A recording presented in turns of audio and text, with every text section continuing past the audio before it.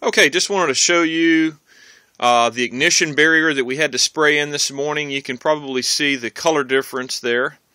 But this is a little storage area that we're going to have. You can see the light there next to the vent and the plywood. That's a little door opening right there. And by the code, this is defined as a storage area and must have an ignition barrier on the foam. And you can see that the plywood stops there.